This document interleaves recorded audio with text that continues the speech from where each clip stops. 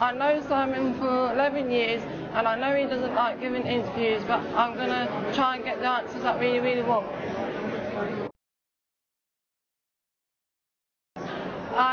I know Simon for 11 years. Trouble. Hello. Hi, sweetheart. How are you? All right. Long time no see. So, are we going to do this?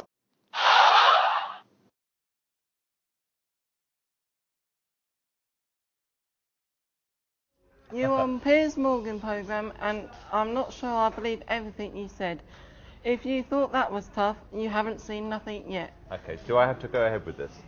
Okay. Firstly, I want to know if you will be back as lead judge on The X Factor this year. Do you know what I'm trying to do? I'm going to see maybe if we can move the dates around so I can do both shows in the future, because I do miss it, and they're not as good as me. You're doing Britain's Got Talent at the moment. Have you found anyone good yet? Do you know, amazingly, yes. You know, I like Ronan. I thought he was good. The kid who came second, but it wasn't a great year. So that's why I thought, okay, got to come back, got to freshen it all up, make it younger. Yeah. And actually, we found some really, really good people. I think, is Louis in the room? Yeah, I think we found, Louis, better singers on Got Talent this year than the X Factor. When are you going to get married?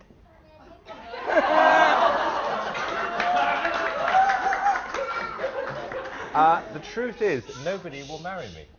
Come on, that's not a straight I promise answer. you. I must have asked. I've probably made, counting this year, 65 marriage proposals, and no one's ever said yes. So it's probably not going to happen. How many grey or white T-shirts have you got? I am the worst shopper in the world. If I find something, I just buy like 20 or 30. Like this, I've got about 30 of these. Do you know Primark, or have you heard of it? It's a football team, isn't it? No. Shop. No, Louis actually shops there, interestingly enough. Primark. You shop at Primark, don't you? I was collecting your clothes.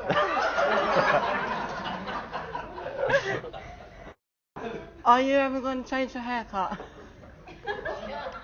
Well, I did try once. I was on a holiday once, and somebody cut my hair so badly I had to have it cut really short. But I don't think it suited me. Do you always have your buttons open when you have shirts? It's part of the contract I have with ITV. I have to unbutton my shirts, otherwise they don't pay me.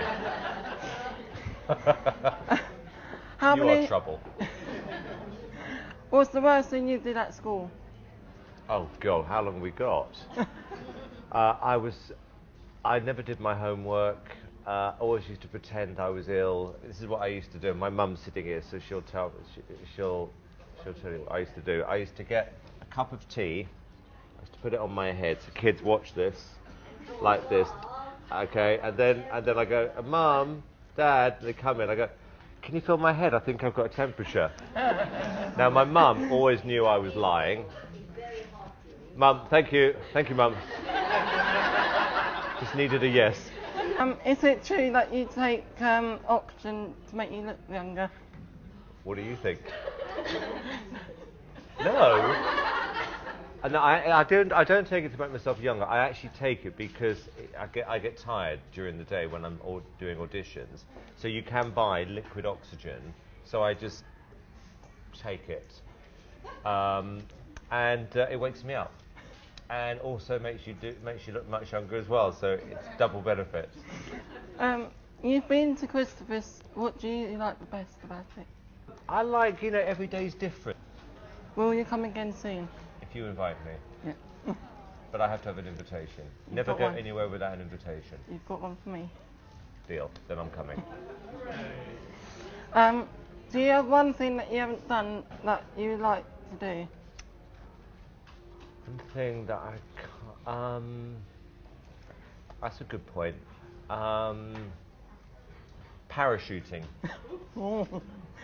Would you like to go on I'm a Slave to Get Me Out of Here? Do you know what? There is not enough money in the world, literally. You could give me France and I wouldn't go on that show. Seriously, I couldn't do it. It's literally like torture. And it's getting worse and worse and worse. Do you think you've been honest? No. Thank you, sir. You're good. Please.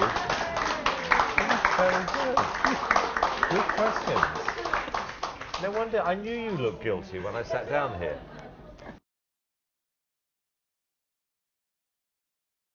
We are here for, now this is like speech therapy for me, Shooting Star Chase. Nothing could be nicer than to come down here and meet some of the children, and if it helps bring money in or puts it more on the map, that's great. Places that are joy to behold. They're places full of love and devotion. They're places that do so much for so many that are really up against. Got involved probably about 5 years ago, I think. A screening of one of Keeley's TV things, and we saw a film about Chase, as it was then, before the St Christopher's Hospice near Guildford, and we were just struck by what a lovely place it seemed and how brilliantly the staff looked after everyone, and we got involved. So very nice to be here.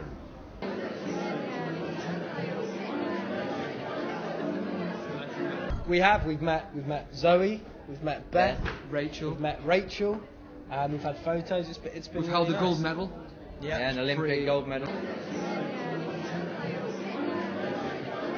It gives them a chance to get out of their everyday surroundings and also maybe to see a couple of celebrities, which I know is quite exciting. I'm looking forward to seeing some. I hear there's some in the room. Interesting conversations over the last few days, and somebody who said yes, said, I would if you paid me $50 million a year. I can't tell you, but it was like... I'd say it's Beyonce. Actually, when we let Louis go on the show... No, you sacked me. No. What I'm saying is, I shouldn't have done it, you know, because... Get that on camera. It's on camera. It was actually boring without him. You know, I got talked into it because they wanted to change the show up. They said they wanted to make it younger. What? They wanted to make it younger. No, they said much younger. But it actually got boring, and literally within an hour of filming without him, I just, you know what, I can't do this. This is just boring, and I had to phone Louis up, and I said, do you want to come back? And he said, I've got my suitcase. Case by the door. I was ready. He literally had his suitcase by the door. Yeah. And I love doing the job. Yeah. Do you know what? The winner of X Factor #1, okay? Whiny, ungrateful, Pub singer. just a really, We said really that, Simon. not... Sharon and I said that on the show. And I really worked hard with him on the show.